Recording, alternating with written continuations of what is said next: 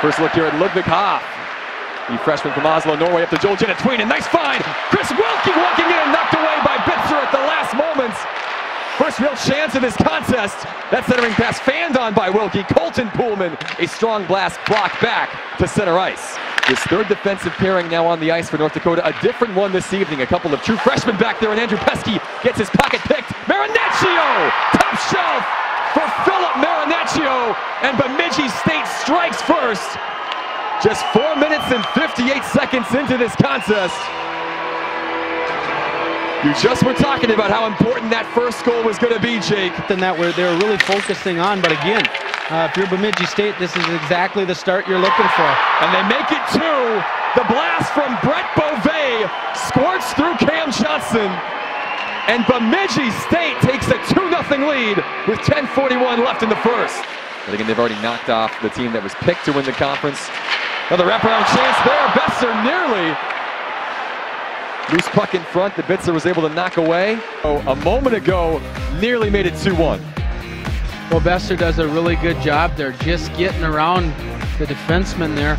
This just is going to miss far post. Now it comes away. Charlie O'Connor going the other direction.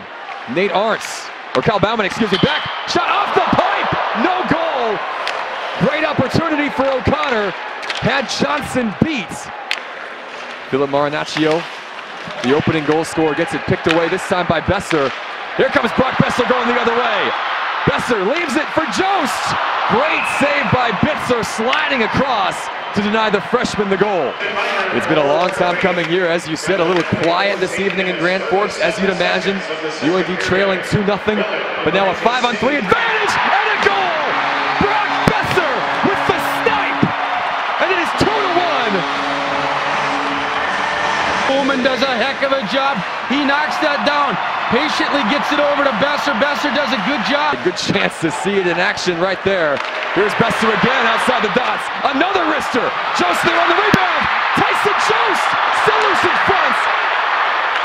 Boeser again. The slapper this time knocked down. Goals last season for Boeser. We thought Jost nearly at his third of the year.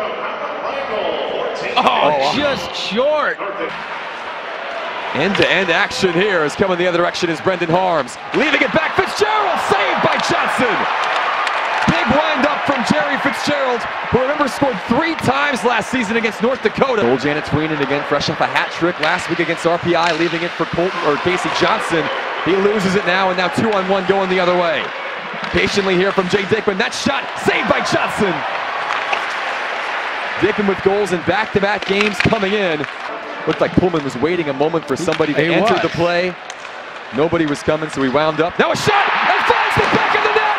Brock Boeser on the backhand! A brace from Brock, and we're knotted up at 2. Knocked back, unable to be controlled by Boeser. Here comes Boeser shorthanded. Brock Boeser on a hat trick off the pipe! A penalty coming, though delayed against Bemidji. Johnson leaving his net, extra attacker out there for UND, 5-on-5 on the delay. And finally the Beavers get the touch.